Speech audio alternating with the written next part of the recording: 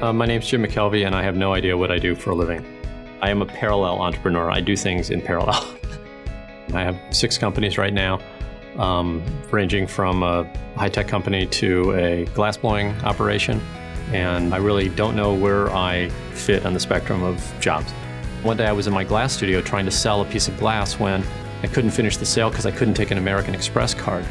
And I looked down at my iPhone and said, this device should have been able to fix that problem. And the fact that it didn't really bothered me. So what we ought to do is build a payment system so that no other small businessman ever has to go through this problem.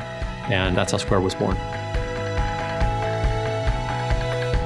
Square has reached out to a group of merchants that formerly weren't really in the ecosystem. They were marginalized. They just weren't invited to the party. And it gave us the first set of tools for a small business to get paid easily, and to connect with their customers, and to do the things that big companies just take for granted. Teamwork is critical for everything that I've ever done that's been successful. The students in the engineering school all work together, so I thought the engineering school would be a more collaborative place to work, and I was drawn to it. One of the great skills I learned as an engineer here at WashU was how to be part of that team.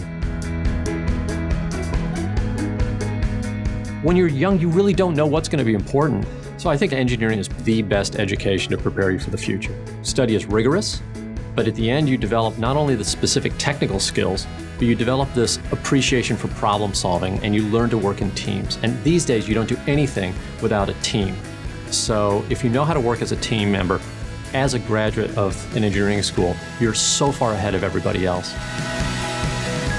I'm motivated by a problem, something I think is wrong that I believe needs to be fixed, and what I say is, why not me? Why shouldn't I be part of that solution? And that's what gets me out of bed in the morning.